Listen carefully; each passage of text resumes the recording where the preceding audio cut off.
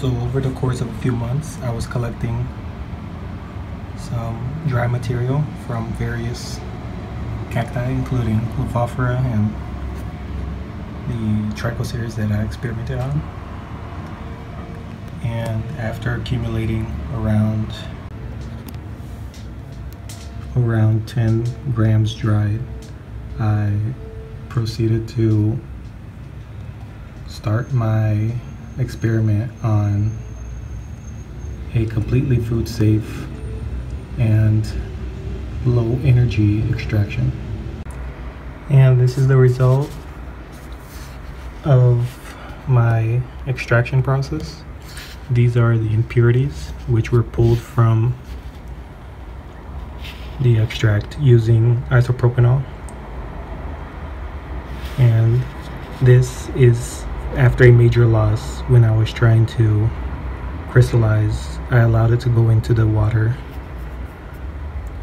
bath, and it was too much water for me to consider boiling off to try to recover. So the experiment in the end was a success. I'm nearly 100% sure this is the acetate of the alkaloid that I want. However, it's not enough that I can do an allergy test, nor do I have reagents to test this compound. But you can see that there was a lot of impurities pulled out. So in the past, there is a big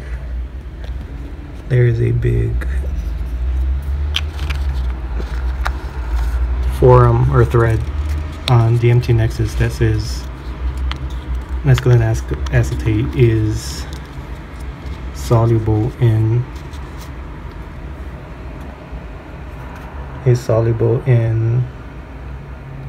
isopropanol. I'm not sure if anyone verified that after the fact, but what was dissolved was this, and this does not look anywhere near what it should look like, as this does. And this was the remains of insoluble in the isopropanol. This is at 70%. The idea I had from this was that propanol can be used to suspend sodium acetate. Sodium acetate is nearly insoluble in propanol, 1-propanol. This is 2-propanol, and its properties are almost identical. So I experimented it, and it seems to have worked. But again, I can't really confirm or say definitively that this is the acetate that I want.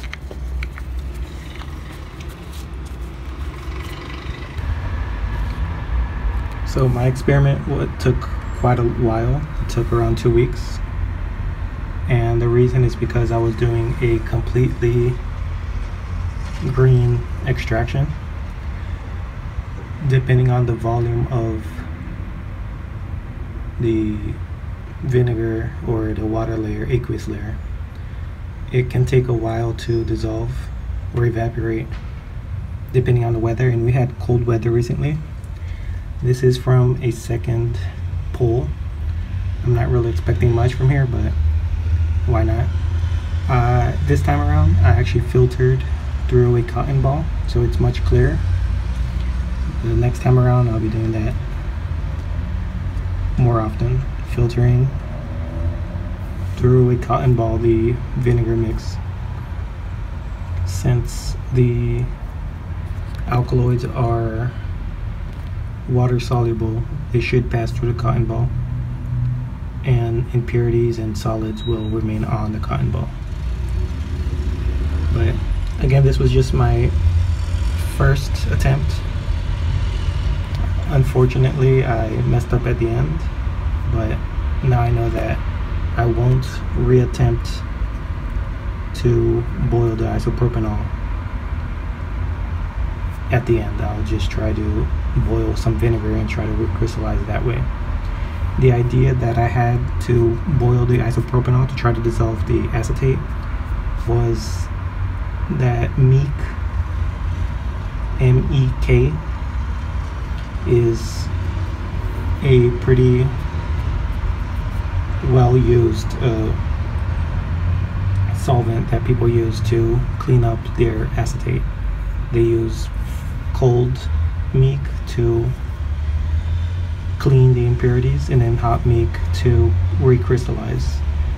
The cold isopropanol worked in the same way, and it doesn't even need to be cold.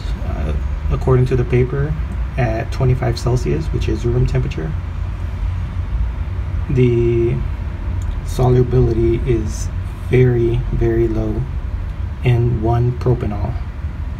I think it's around 0.001 or something, like a very low amount per liter.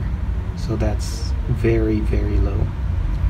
So I could have also used a larger vessel, but I don't have test tubes or anything.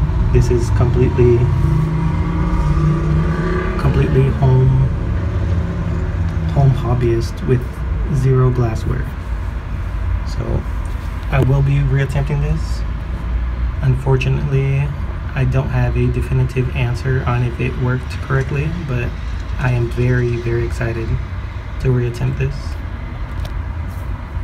And yeah, I'll be doing the video. It's kind of hard to make edits and everything since I'm not really a pro on that, but hopefully someone attempts this, and if they don't, due to the end result of mine, I will be reattempting this in the future, hopefully with a larger amount of dry material. So with this experiment, you start with your dry material, you pulverize it however you want. With my material, it was using the microwave popcorn method that I showed. It left a very, very dry, crumbly material similar to freeze drying, and I just pressed onto that with like inside the glass, I just pressed onto it with a flat surface, and it crumbled very easily. I didn't use a blender or anything, and I simply saturated the solution with, and I simply try to cover per volume 2:1 with the dry material. So I overshot it since the glass that I had was extremely wide. It was harder to determine how much liquid I actually needed. The reason I chose a wide glass vessel was so that there's more surface area for when I put the non-polar. So I placed a super saturated sodium carbonate solution, again 2:1. I overshot it, maybe 3:1, and I left it for a couple of minutes. I didn't use any heat whatsoever during my extraction, but you could easily heat the solution and then filter out the solids, heat it again, filter out the solids. There's many ways to do this, but again, I didn't even use filtration. So yeah. So after putting the solids into a alkaline solution, the pH was around 12 to 13, closer to 12. I take that back. The solution was around 12. According to some papers I've read, the maximum it could reach is around 12.1. So 12 is a good estimate. I've got some pH paper afterwards, and I tested and it's around 12 to 13, but it's not perfectly accurate, so 12 is the best educated guess. So after putting the alkaline solution in, what's occurring is that the alkaloids are being freed up due to the pKa being 2 to 3 over, the pH is 2 or 3 over the pKa. At 3 pH over the pKa, 99.99% of the alkaloids are free. At just 2, it's 99%, or it's 90. So you don't need an outrageous pH to have the free alkaloids. And in theory, when I put the nonpolar, which in this case I used vegetable oil, the free alkaloids will be moving towards the nonpolar due to the polarity. The free alkaloids will move on to the nonpolar. So I didn't film it, but I just put equal volume vegetable oil to the aqueous layer, and you mix it so that I'll need to mix it with 2 hands. So in theory, you can use any vegetable oil. I chose canola oil since it's equivalent to rapeseed. Pure rapeseed isn't available here in Brazil, and canola oil is from rapeseed. It's just a genetic variation or modification. So I've seen in the past people use sunflower oil. If you were to use sunflower oil, you would want one that's high in, I think it's high in oxalic oil or something like that. Basically high in omega-3. All of these should work, but it seems from the research that I've done, in theory, the higher omega-3 is what pulls alkaloids better. But again, any type of vegetable oil works, even coconut oil, but I think that coconut oil would have the worst usage in this application. So the aqueous layer is from a saturated sodium carbonate solution, and here it is. I filmed putting that. You can see that it was super saturated and the excess crashed out and crystallized. Initially this was around 30 grams per 100 milliliters. So in a liter it'd be 300 grams of sodium carbonate.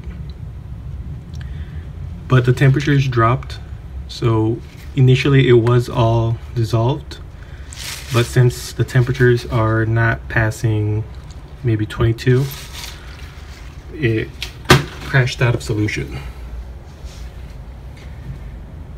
So I just used the saturated portion that doesn't have any crystallized sodium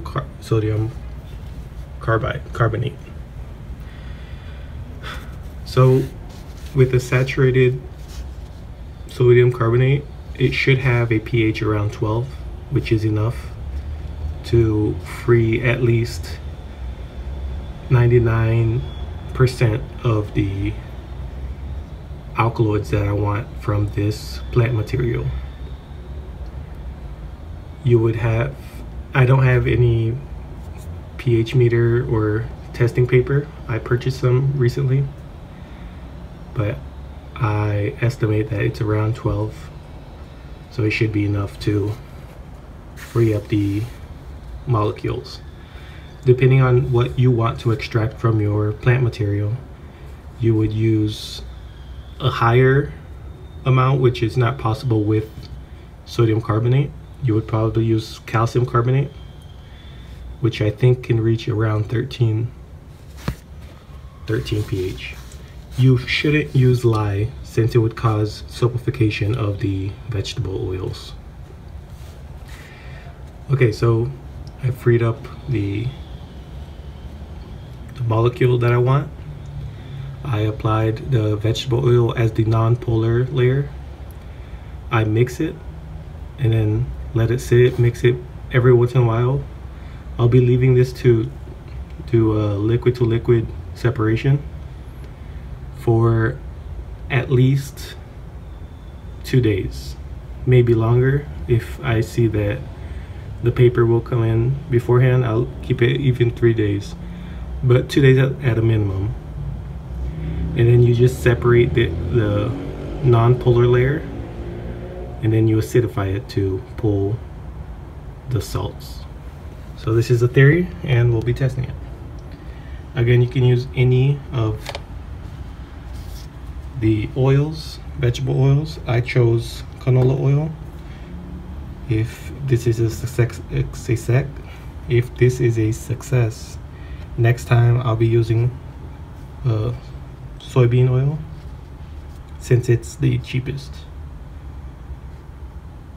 And these were equivalent values, and this is a bit more expensive. So I always try to use the most affordable and readily available. I chose this for the first time, but next time I'll try soybean oil. And I used 2 days of mixing, not shaking so it doesn't cause emulsions, but flipping it upside down and mixing it well for 2 days. And then afterwards, so after 2 days of mixing the oil layer with the aqueous layer, I separated the two. There is a small amount of plant material, which is not an issue since I'm not looking for 100% purity. There's still a small oil layer here. I'm going to add a saturated salt brine to the aqueous layer to see if it separates easier, but I'll use a syringe slowly to extract it. And here is the original color of the canola oil. You can see it's much cloudier and a darker shade of yellow after 2 days mixing with the aqueous layer. A vinegar pull. The vinegar I overshot and used pure 5% vinegar, so I pulled out a lot of other material. If I had pH paper, I would try to adjust it closer to 5 pH. The reason I would shoot for 5 and not 6 is because the non-polar actually increased the pH of the vinegar after the fact. So the pH of vinegar is around 2 or 3, and after the non-polar was mixed with it, it was around 4 or 5. So I would try to keep it around 5 to pull as little of other material as possible. So after it pulls, I just evaporated. I didn't filter at the time. The next time I will. And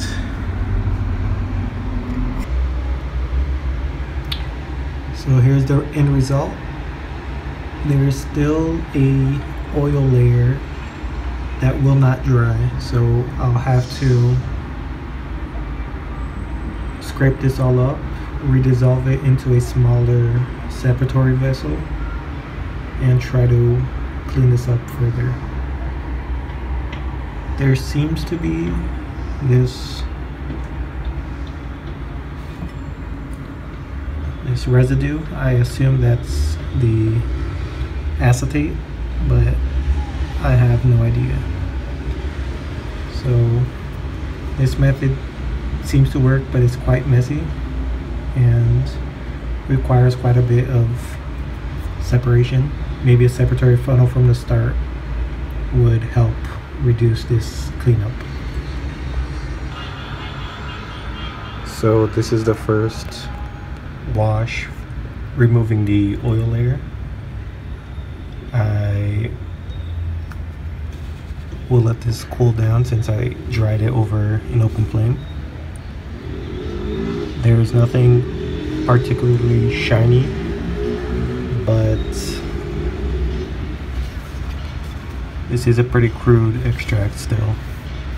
So I'll weigh this out later and see if it's anywhere near the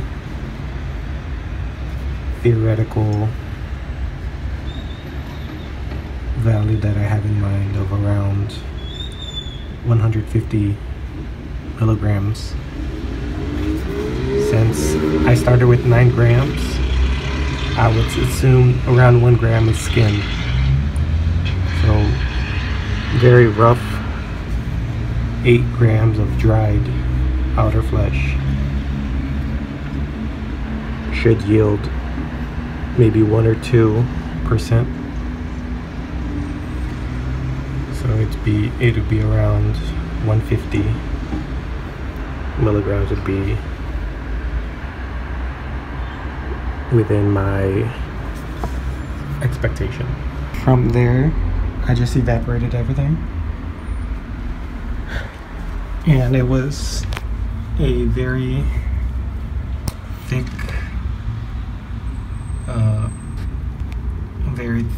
goo after it was all scraped up and left for a while.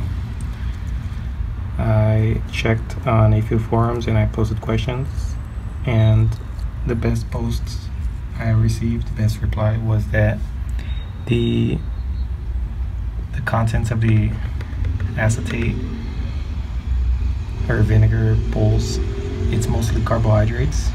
So I checked if carbohydrates are soluble in isopropanol, and they are extremely soluble. So that's where I got the idea that it'll work. And initially everything was going well. I managed to pull around 135 milligrams of impurities. So this was kept in the freezer for around 16 hours. And there's 2 phases, a solid and a liquid. I'll be evaporating everything, but my main interest is the bottom layer, which is the precipitate. There's a better view. So the left is the top phase of the isopropyl alcohol. This is where the precipitate is. You can kind of see how cloudy it is. And here there's a solid on the bottom that for now I'm not going to disturb. I'll probably try to place it in the corner here, and I'll wash the entire vessel with a little bit more of isopropanol and put it into the first drying plate. So it was washed with 1 milliliter of isopropanol. There's still a little bit of solid, but that's fine. I'll just clean this out. Here is the washed remains. This is the bottom phase that has the precipitate, and this is the solid that was on the bottom. Not 100% of it, but a portion of it.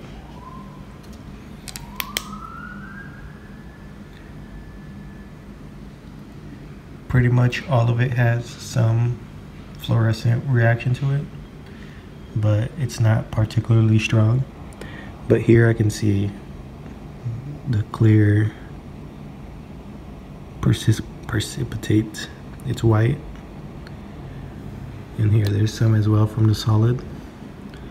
Whereas here it's only the slight reaction, but this can also be from a small amount of vegetable oil that's still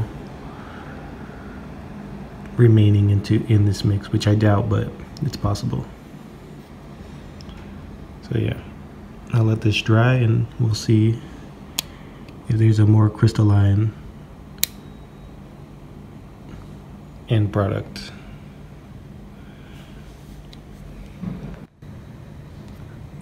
So this is from the washing. This should be the contaminants. I'm doing another wash. This is the first two washes. I'm gonna weigh it up. Since I'm unsure where the actual alkaloids are, I'm saving it. From the weight, this may actually be the alkaloid that I want. So for now, I'm just saving it. But in theory, it should have been the precipitate that's still being washed, but we'll see. Maybe the yield will be higher than I expected. But in any case, I'll be saving this. And yeah. So this is the fourth wash. And I think I'll keep doing it to see if it stops getting off colored. The isopropanol washes. You can see there's a clear precipitate, and I'm keeping the washes. I filtered this through a cotton ball. First I did the isopropanol with the filter, and then I passed vinegar through the filter to pull anything that's water soluble and I guess vinegar soluble, or the lower pH soluble. And here's the result. There's less brown material, and there's a few solids on the filter. So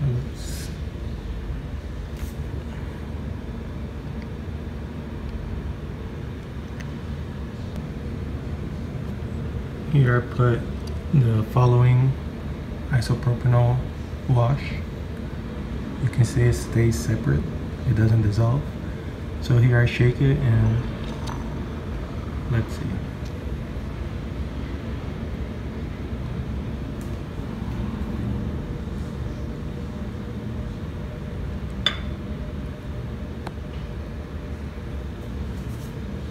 Yeah, so it seems to be getting lighter each wash. So hopefully after a few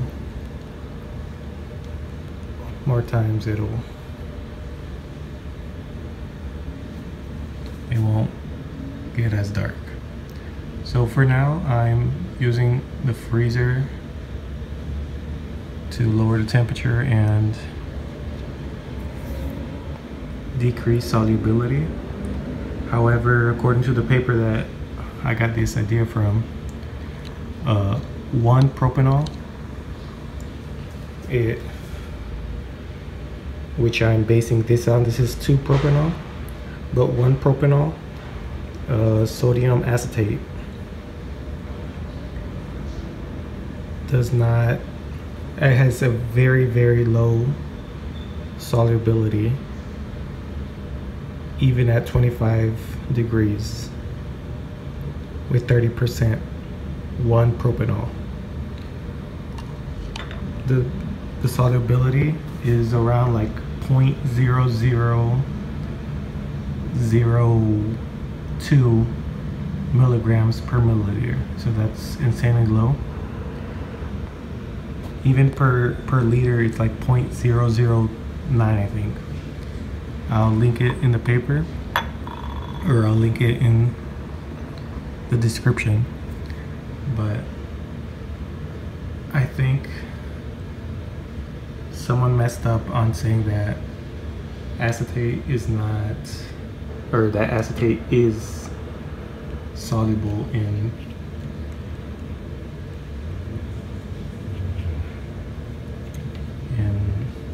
isopropanol.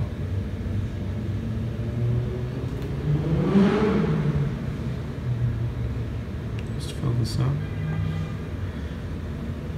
because you can clearly see it's not soluble, unless that's not the acetate, which again, I could be wrong and this is not the acetate.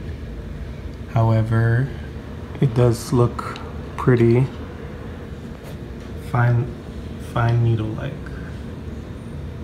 after it settles. Yeah. I'm also leaving this to sit for around, give or take, 12 to 16 hours. I could probably do it quite lower between washes, but it's just when I get around to it. So yeah. This is the residue that I believe are impurities, and after drying, I removed 135 milligrams from the original 490 something, almost 500 gram or milligram goo. So it's still within my estimated guess that it'll be around 2 or 3%, and we'll see how much more is here. Remember that I also filtered some impurities. I'm not filtering anymore since I got out most of it.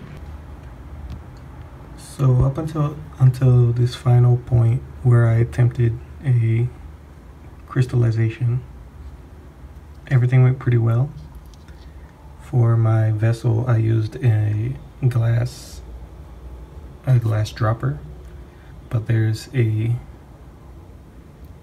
point at the end where the drops can be released or taken up. Originally, I was plugging it with some wax from candles, and that was working quite well, and I even put some cling wrap around it, and that was working perfectly well for the separation with the isopropanol in the freezer. But for some reason, I thought it would hold up during a boil attempt of the isopropanol to try to dissolve the insoluble, what I believe is the acetate. At first it held up quite well, but after leaving it a while to cool on its own inside of very hot water, the wax melted, and I don't think that the the cling wrap held well. So there might have been, visually there was at least a 50% loss, but I'm going to weigh it just in case it, like the crystals compacted or something. So visually there was quite a significant loss in the insoluble, unless it was actually dissolved into the isopropanol. But to figure that out, I'm just going to dry everything, and then I'll take the weight, the total weight, even taking off like 20 to 30 grams. I'll start it off at 450 milligrams to cover any losses from transfers or whatever, and hopefully it gets close to that amount. I didn't lose any of the residue, or the dirty part of the acetone extract, so I could just subtract. There does seem to be some precipitate forming, and I'm sure that there is some loss from every wash, but yeah, I'm just going to take the dry weight of everything, and from there I can do a rough calculation on what the more refined solution weighs, or should have weighed, and if it's close enough, then I'll just use that. So yeah, just sharing that I did a big mistake with using an opened vessel to try to freeze precipitate, or trying to freeze precipitate. It worked well, but when I tried to boil the isopropanol, it worked to hold at initially, but when leaving it too long, for some reason I thought it would hold up, but it didn't. I believe there was a bit of loss. After the loss, I just removed the vessel. I tried to replug, scraping the bottom, and then I did a freeze precipitate again. I left it 12 hours inside the isopropanol phase on the top, and then the insoluble on the bottom. On the top you could see some crystals forming, very thin needles. I just poured the entire contents inside of this, and I'll be drying it all at once, the final wash. It was on the 5th wash. I didn't remove it, but yeah, in the future when I reattempt this, I won't try to boil the isopropanol, since at least at the volume I did, which is around 2 milliliters, the around 300 milligrams did not dissolve totally. So either I'll need to use more isopropanol, which is a solution, or I could just use the acetate and try heating the acetate, which should bring a better result. And then trying to determine if the precipitate is actually the acetate.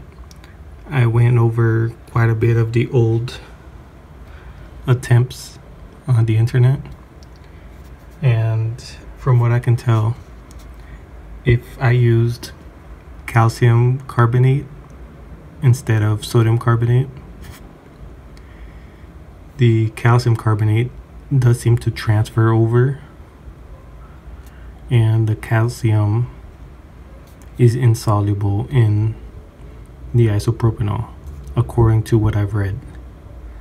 However, I use sodium, and I doubt that the sodium is insoluble. I could be wrong as well. I don't think it transferred over, but who knows. I could just be wasting my time, and this could all just be sodium. This could be the sodium carbonate that was insoluble and it got transferred over to the oil and then back, and I'm basically cleaning up sodium carbonate. If that's the case, then this should be where the acetate is, but there is zero crystalline growth, or yeah, there's zero needles that grow, zero. There's just a very thin dust that you can see forming.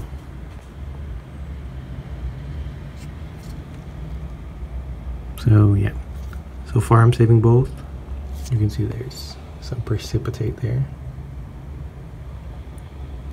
but this one actually formed needles in the isopropanol. After boiling and then putting in the freezer, there was clear needles in the isopropanol phase. So later I'll heat this up and try to get it to crystallize, and I'll weigh both to see if it's close to 450 milliliters. So unfortunately I was correct, and I had a major loss when I let the vessel try to boil to dissolve this. I had a loss of very high amount. I have around 10% of what I had originally.